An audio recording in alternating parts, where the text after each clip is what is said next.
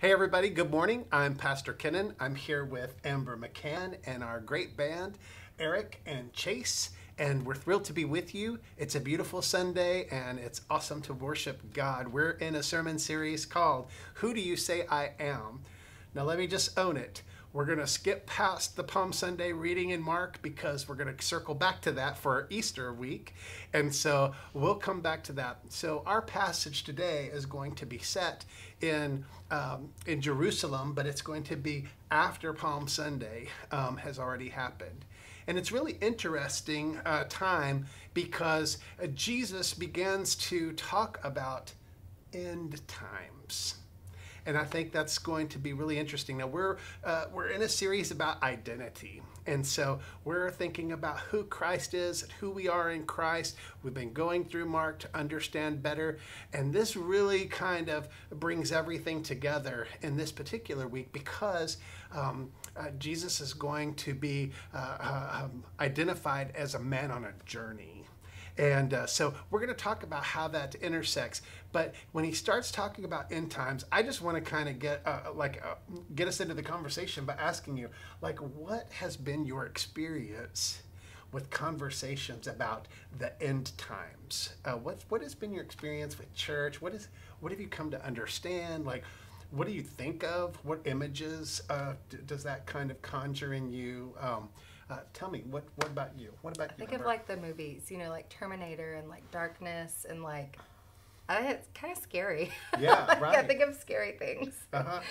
Yeah, I can see that. I mean, that totally, it's good. Yeah, a lot of different things I've kind of flashed through my head, but I've always thought about the whole judgment aspect. What that's going to be like, and hopefully seeing lost loved ones and that sort of thing. That's kind of, where my head's at with it. Yeah. We'll see what happens. Yeah, right. Yeah. Yeah, same stuff. Like zombies, like hurricanes. Zombie apocalypse. Stuff like that. That's what everybody says, but, I kind of like Eric's. Yeah. I've kind of come to, think that it's more of, a mental, spiritual, thing. Okay. Yeah. Very interesting. I like I remember growing up, and so both of my grandfathers were preachers, and so I did a lot of church as a kid. It was always going to happen any day now. That's what I remember about it. It was it's going to be any day now. And so I was always a little freaked out by that because I was like, are we living in the end times? Is it really going to happen? And then there were so many different ways that the rapture and things like that was presented. So it was kind of a real heavy topic, and the talks about tribulation and suffering and all of that. So for me, it was just kind of as a kid, it was just kind of a big subject, and it was kind of hard to wrap my mind around it. And so, but Jesus begins talking about this stuff, and he starts warning that there are going to be false messiahs. And they're going to come and they're either going to pretend like they're him or they're going to pretend to be representing him. And so he starts talking about this kind of language that they haven't seen so far.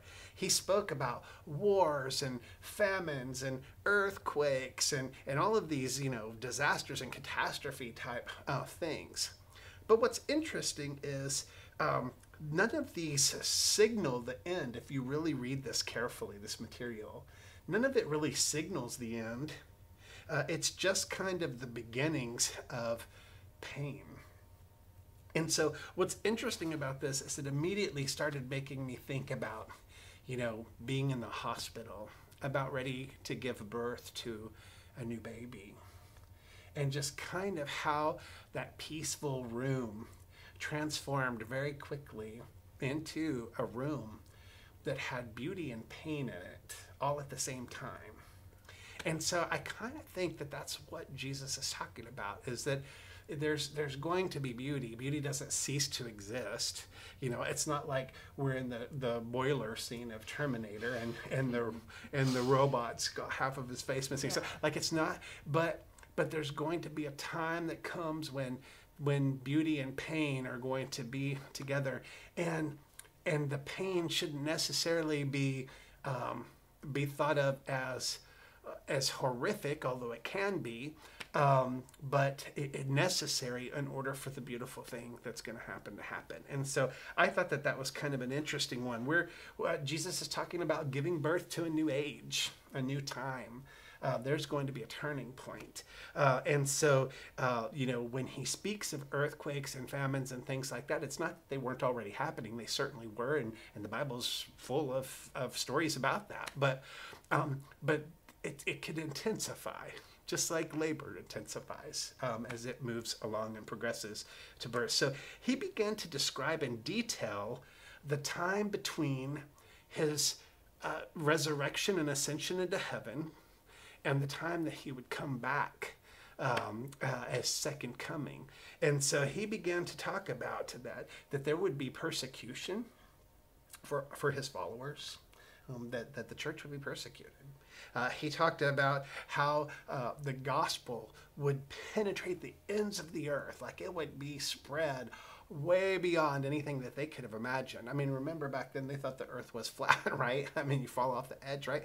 But so this would be carrying the gospel to unknown lands and places that they had never even dreamed of being. Had they known the scope and size of the planet and really understood that, it would have even been more amazing, even more mind-provoking thought for them, because they didn't have the vantage point that we have from the space shuttle, right, where we can look back at the Earth and see how massive it is. So the idea that this gospel would spread to the ends of the earth was a big one. And then he talked about how there would be the Holy Spirit, and that you didn't have to worry about coming up with the right things to say, that the Holy Spirit in that moment would give you the things that you needed and would give you guidance and give you the things that needed to be said. And so Jesus also talked about a very specific kind of pain, and that is the pain of the rejection within one's own family. He says that brother will testify against brother, that in this time, and that things like that would be happening and would come to pass. And so these really aren't signals for the end times. They're rather just descriptions of the context of them. That these are things that one could expect between the time that he ascends into heaven and the time that he comes back. And so it's simply kind of the environment in which these labor pains are all going to take place, and giving birth to the new thing that God is going to do. And so we know some things from this. I don't want to get down into a whole bunch of prophetic teaching here. What I do want to do is use a prophetic voice to talk to you about what we do know. We know that we know that Jesus Christ is the professed Messiah, right? We've discovered that, and we've unpacked that in this series. We know the how. We know that there is going to be a second coming after his death and burial and resurrection and ascension to heaven. He is going to come again in final victory. So we know that he's predicted it 3 times to this point now, to his disciples and to the crowds that were following with him.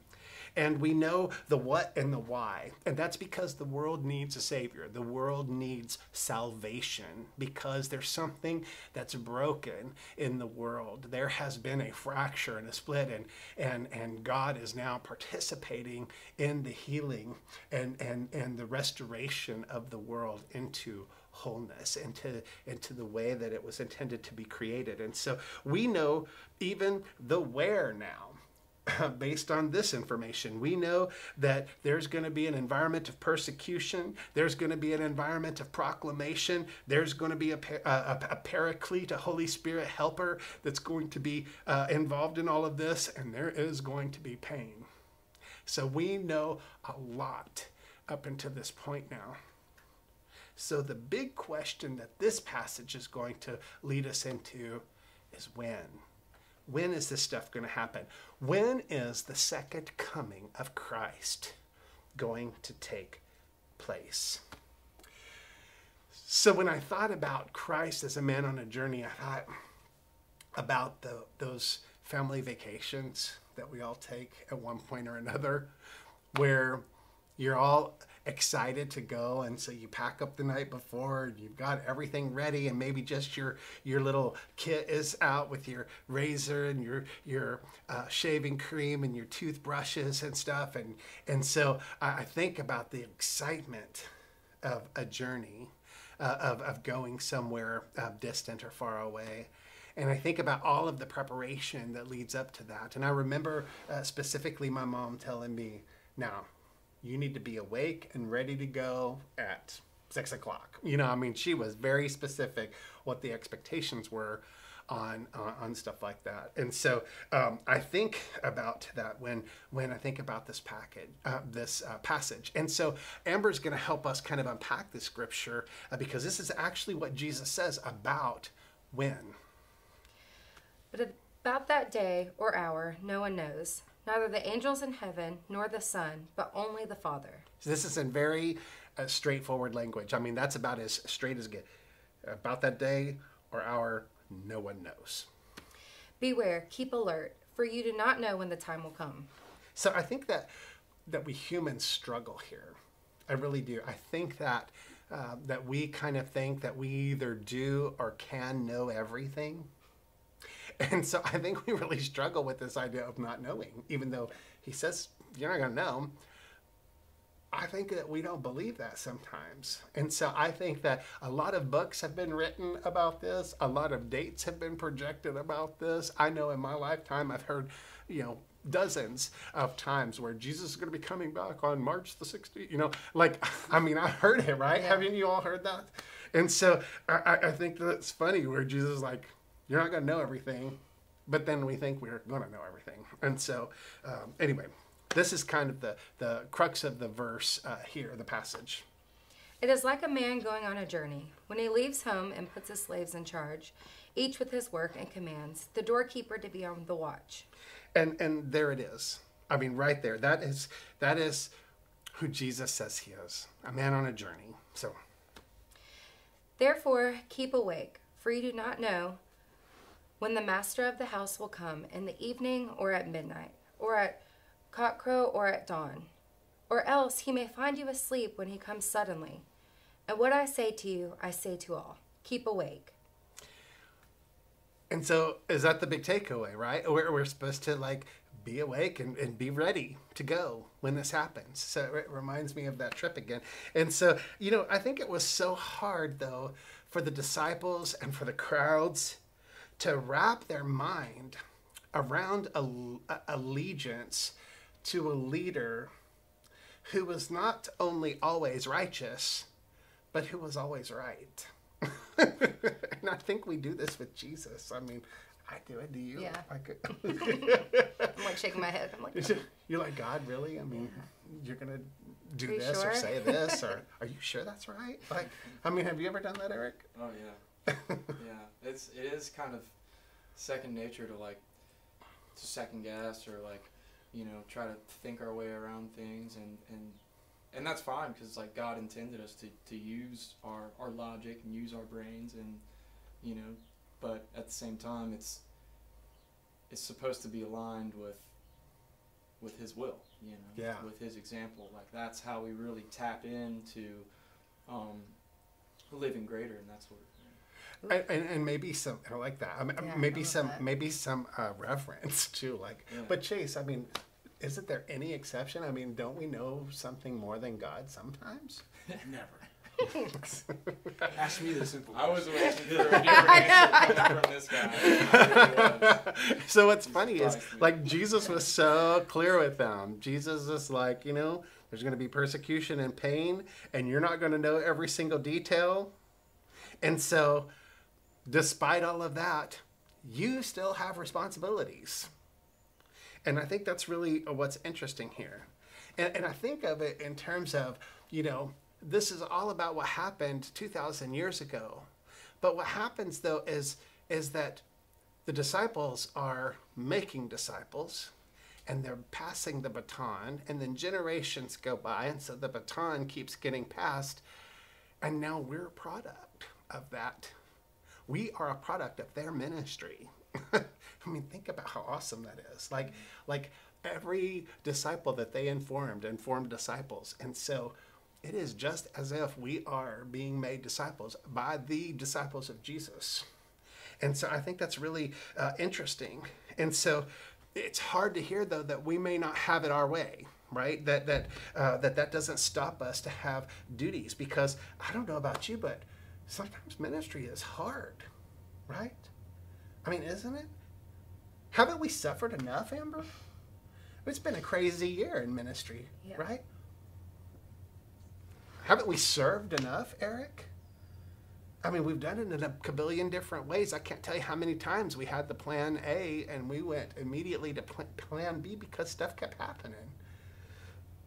I mean, haven't we endured and strived enough, Chase? Haven't we? It's been a hard year. My office was burned down. You know what I mean? Along with my colleagues in their offices. I mean, our church suffered losses. Haven't we waited long enough? I mean, 2,000 years? I mean, how much more can we take? Aren't we entitled to the kingdom yet, Amber? I'm getting impatient here. I mean, when is enough enough, right? Have any of us told Jesus, enough is enough? Have you ever gotten into that conversation with him? Like, I can't take anymore.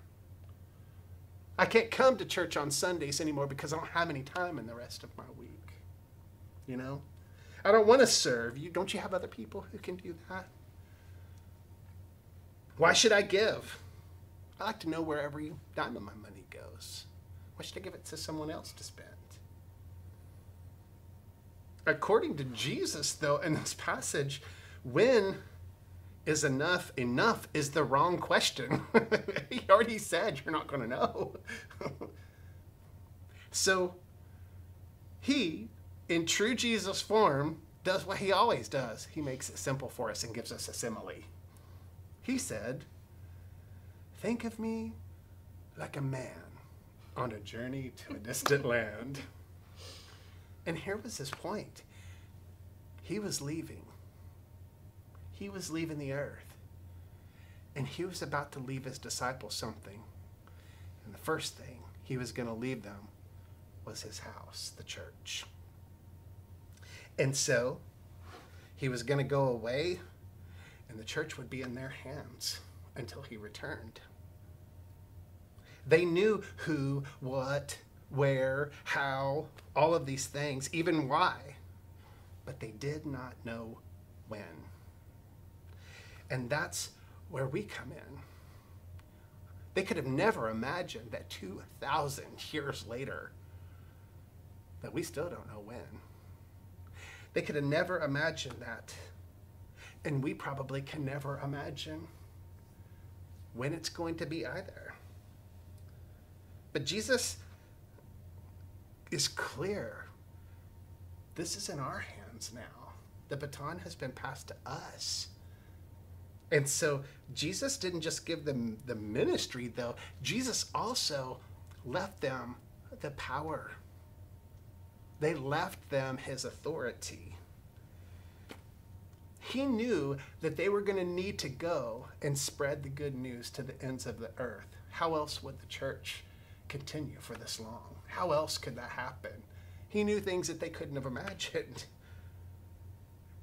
He knew that those disciples were going to have to go, and they were going to have to make more disciples, and that they would have to be baptized in the name of the Father, Son, and Holy Spirit. He knew that. And now the church has done it for 2,000 years since his death and resurrection. And the only way that the church could do something that huge and big is because we operate in his power, with his authority. Now, we ourselves are not saviors. That's a done deal on the cross. Yeah. Only Jesus can do that, right? But we do extend his love, and we do extend his grace into the lives of others. In our own lives, we receive it, and we do that through acts of reconciliation. He left it for us. And we, friends, we can't do that sitting on church pews. We can't effectively do that. So it's not good enough to just sit and listen to messages about Jesus. We have to do something. Like a man on a journey to a distant land, Christ not only left his house and his authority, but he left us work and responsibilities. The earth still needs God's continual care. It needed it back in the disciples' time, and it's still needed today. There would be more healing that would be necessary, not just then, but all the way till now, in order for God's promise for reconciliation and wholeness to humanity to actually be true. God needed open eyes back then that saw the opportunity for compassion and service, and God still needs our eyes to be opened for that same thing. God still needs us to answer the call, what God is calling us to, and God is still calling us, even in a pandemic, even when we're tired, even when we don't feel like it, even when we think we know better. The disciples then, and now us, we're the hands and feet of Christ. We've been given responsibilities to extend his grace and his mercy and Christ himself. And so I think about the words that he uttered, Christ. You know what he said about us? You are the light of the world. You are the light of the world that cannot be hidden, so let your light shine before others. Let it shine so that they may see your good works and you may bring glory to your Father. So the question isn't, when is enough enough? The question is, what is sufficient? And the answer is his grace. That's what we're here. That's the responsibility and the work that we're left to do. We are in charge of the house. We are Christ's church. We are the church. And then I think about what he said, very, very truly, I tell you, the ones who believe in me will also do works that I do. And in fact, they will do greater works than these because I'm going to go to the Father. And friends, I don't know about you, but it's been a hard year. But in the last year, we have launched 3 worship service experiences that are brand new, and all of them are online. We have one for children's, we have one for contemporary, we have one for traditional. There are 3 different unique worship styles. We do an adult Bible study in the evenings, and we've reached hundreds, if not thousands of people as a result of that. Way beyond our walls. I have a friend in India who watches our services, and by the way, he said he loves the band. Who doesn't? They're so amazing. We've sent families home with tens of thousands of pounds of food. We've sewn masks for frontline essential workers who are serving the pandemic needs. We've worked to eradicate hunger by not only nourishing the physical body, but the souls through our program that's fed nearly 35,000 people a hot meal and some hospitality. We've read and tutored the kids at Broadmoor Elementary who are behind because they've had to do hybrid classes during a pandemic.